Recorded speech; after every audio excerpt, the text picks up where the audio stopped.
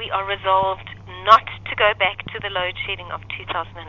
and we have put a lot of work into putting measures in place which will help us through a few difficult years, and in a way that enables us to keep the lights on rather than to have to resort to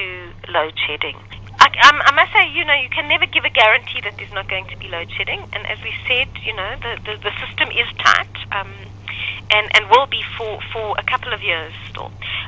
But I think that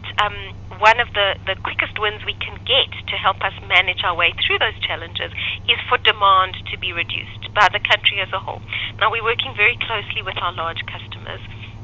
and we have had great cooperation from some of them. Some of them have put in really quite a lot of energy efficiency, saved a lot. 10% is our ambition, and some of our large industrial and mining customers have saved that much off their power usage in the last few years,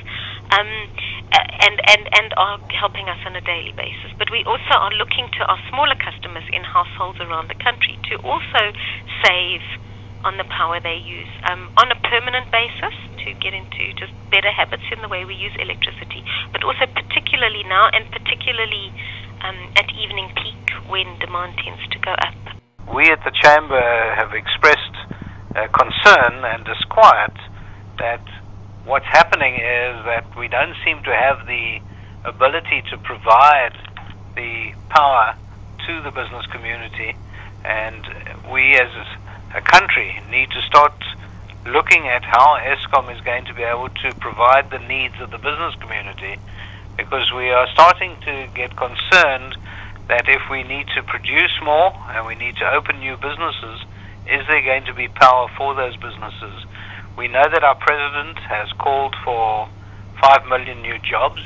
and it's the business community that has to produce those jobs. And the only way we're going to be able to produce those jobs is by opening up more manufacturing concerns, factories, etc. And if we do that, we need to have guarantees of the ability to provide power to those factories and manufacturing concerns.